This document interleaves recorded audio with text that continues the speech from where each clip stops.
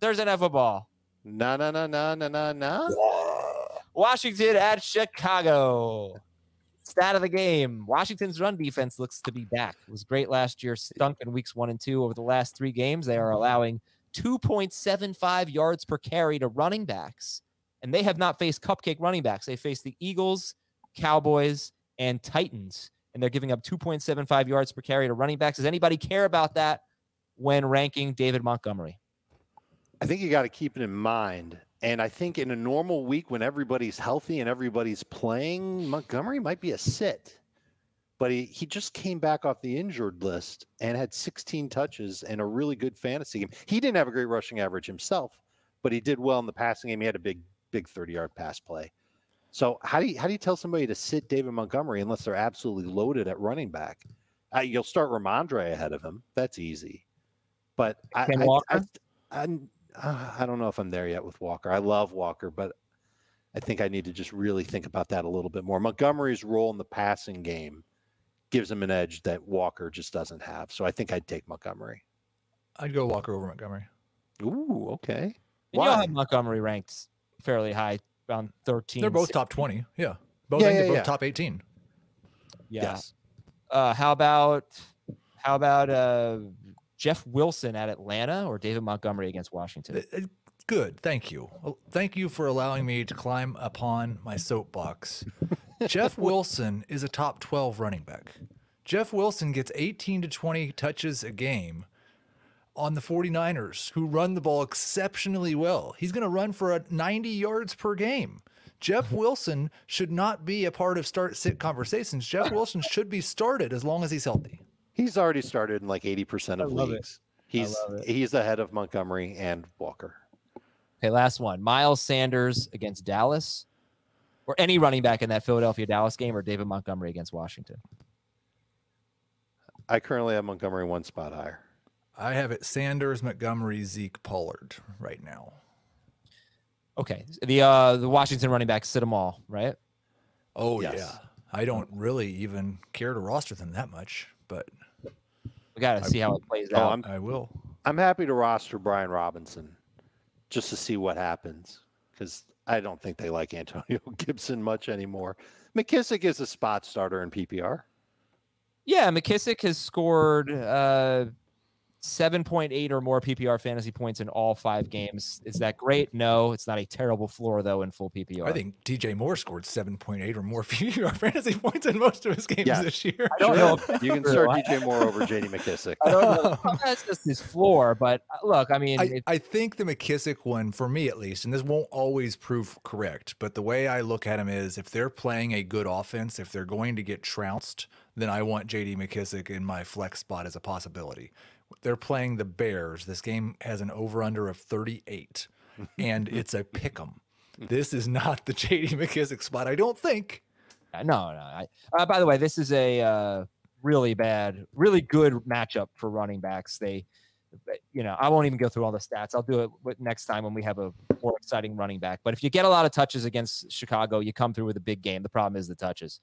All right, the quarterbacks. Who do you like better at quarterback this week, Carson Wentz or Justin Fields? Carson Wentz. The top 12 quarterback? The one who's actually throwing the ball more than 20 times a game? more than 40 times a game, in fact. Yeah, technically. All right, so we'll call Fields an interesting stash as maybe things are getting a little better for him, but we'll call Carson Wentz an interesting start this week as you guys all have him right around 12.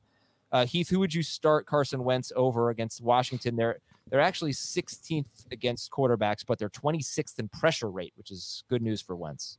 Yes, I would start him over your boy Russell Wilson, his arch nemesis for the rest of the season. I would start him over Matthew Stafford. I would start him over Trevor Lawrence, who we may have elevated a little bit too quickly. There's nobody else of note who's playing this week that I would start him over. He's my second favorite streamer of the week. I would start Geno over him. Okay, and Rodgers still ahead of Wentz. Yep. Yeah. Okay, so Wentz is a decent start. Let's hit the running backs for Washington. Let's talk about wide receivers here. And I'm assuming Washington does give up a lot of big plays, and Mooney has big play in 2 straight games. But can't start Darnell Mooney, right? If your roster is so bad that you have to slot him into a starting spot, this is a week where you don't quite have to. Thought you'd get the sound there, right? I don't want to kill it, but I was. But it's because it could be one play and a touchdown. Would you start J.D. McKissick or Darnell Mooney if you were forced to?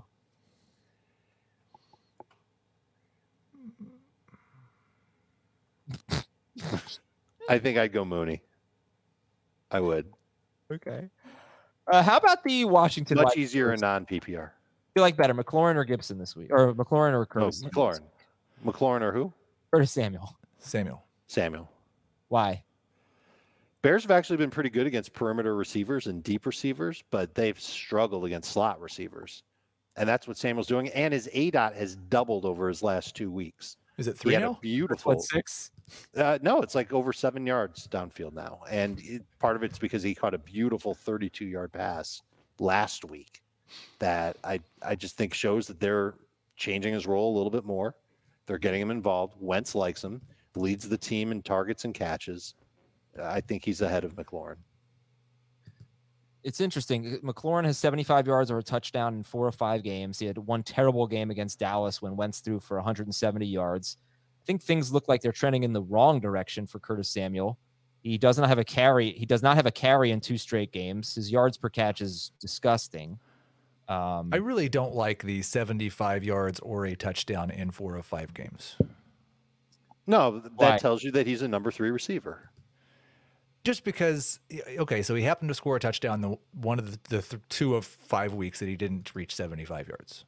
Yeah, he had 2 for 58 and a touchdown in week 1. All right, how about this? He scored 12 or more PPR fantasy points in 4 or 5 games. That's true, but I don't think he's been over 15 points once. Once, yeah. Carson once. He's been right in the low end.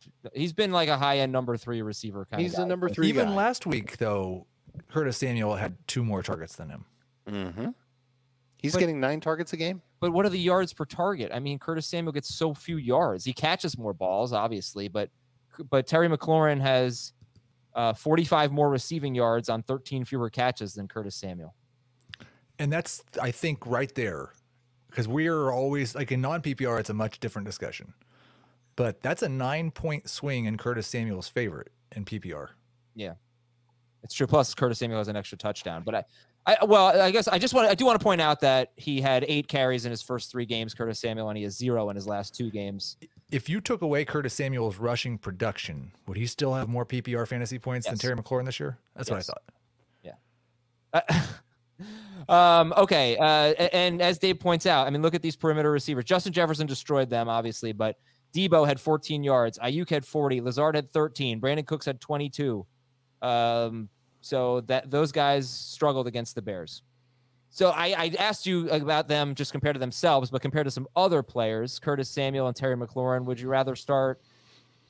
Hold on, let me get a list of wide receivers here and get some good ones. Would you rather start Rondale Moore or those guys? Both of them. Over Moore. How about the inconsistent Amari Cooper? Cooper over both. Samuel, Cooper, McLaurin. Allen Lazard against the Jets. Samuel, McLaurin, Lazard. Samuel, Lazard, McLaurin. All right. Devin, I can't. Yeah, it should probably be that way. I won't know about Bateman by Thursday. Jalen Waddle. I'd start Samuel over Waddle, knowing that Tua is not playing this week. It really comes down to Teddy or Skyler for me. If Teddy's playing, then I think it would be Samuel, Waddle, McLaurin. If it's Skyler Thompson, then it's both Washington receivers over Waddle for me. All right. And we're sitting the tight ends, right? You mean Cole Turner and Cole Kmet? Yes. Yeah. If Logan Thomas was there, I think he'd probably be in my top 12, but he's not. Which DST do you like better? I feel gross starting either of them. I have the Commanders ranked higher. Because every team's been good against Chicago. Mm-hmm. I have the Bears at 15 and the Commanders at 16. Okay. It really depends on your scoring system with Chicago, right? Like if low yardage and low points is rewarded, I don't know that they're going to turn it over a bunch. That's true, but in standard CBS scoring, which we use in a bunch of our leagues, and I think a lot of people don't bother tweaking their DST scoring. The Bears have allowed a DST to score at least 11 points against them in 4 or 5 games.